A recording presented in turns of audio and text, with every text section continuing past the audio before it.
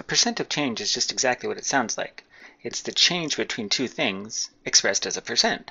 So if we start with two different numbers, let's say we started with $100, and we invested it, and after a year it becomes $150.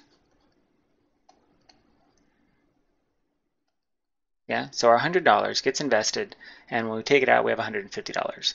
The percent of change between the amount we invested and the amount we recovered, or the amount we profited, is the difference between the two. So it's 150 minus 100,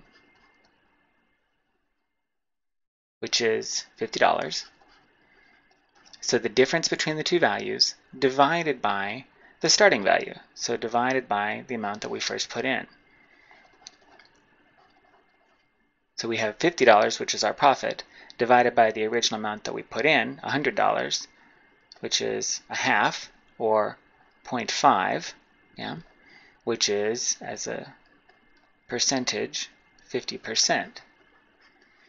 So if we invest $100 and we get back out $150, then our profit, the percent of change, is 50%.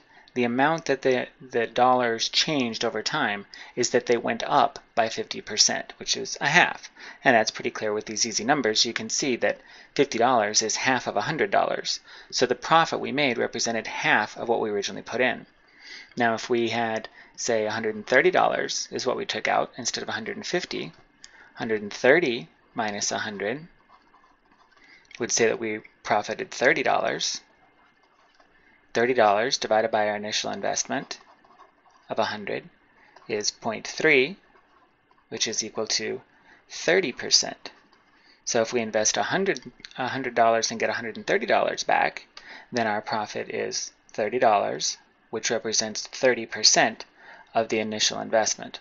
So the percent of change is just what you put in taken away from what you get out, so that you get the difference between the two, divided by what you put in. So the difference divided by the starting value. And that's it.